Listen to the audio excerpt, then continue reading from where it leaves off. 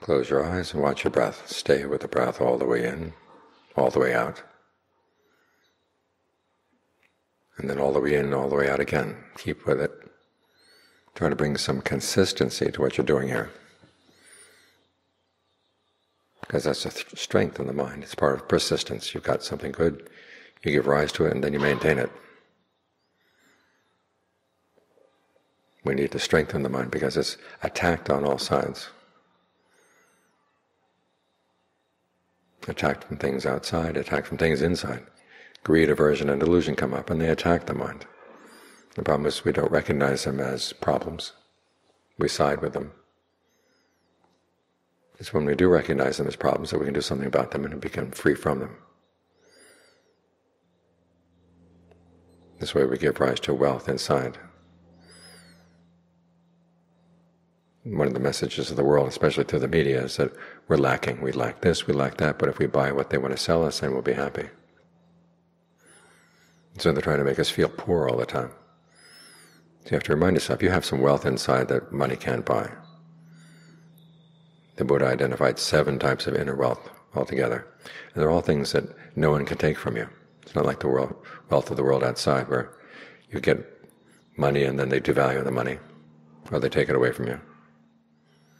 This is genuine wealth, and it really is good for the mind, because outer wealth can be bad for you. If you don't have the right discernment to use it well, you can end up destroying yourself. But if you're rich with inner wealth, then you're safe. So it's good to stop and take stock of your inner wealth. You have conviction that what you do will give results. In other words, you act on skillful intentions and get good results. You act on unskillful intentions, you get bad results. You have that power to choose. Based on that, you have a sense of shame, that you don't want to do anything that people you respect would look down on. You realize that you're a better person than that.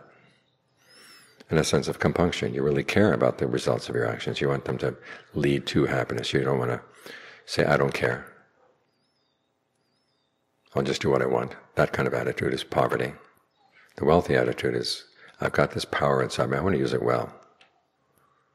Based on that, you observe the precepts. You don't harm anybody, you don't harm yourself. You have knowledge of the Dhamma, which reminds you what's right and what's wrong, what should be done, what should not be done.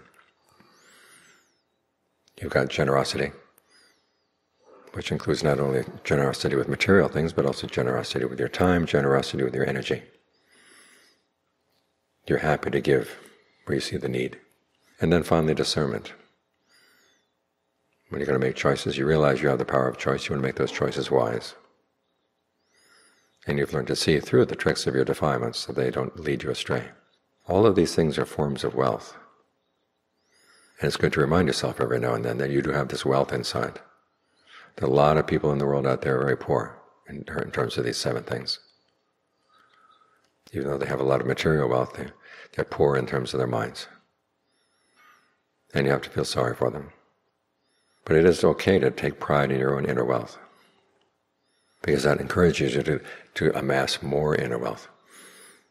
Wanting more inner wealth, the Buddha didn't say as greed.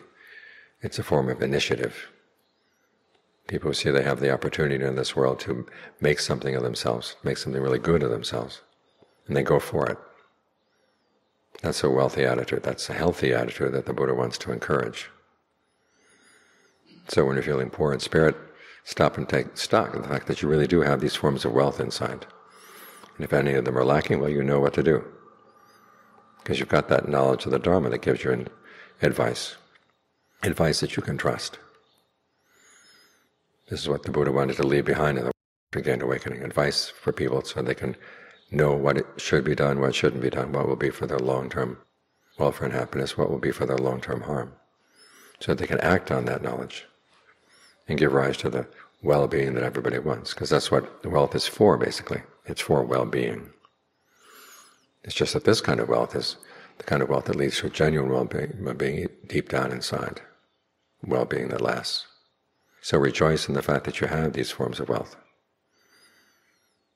Don't let the world tell you that you're poor.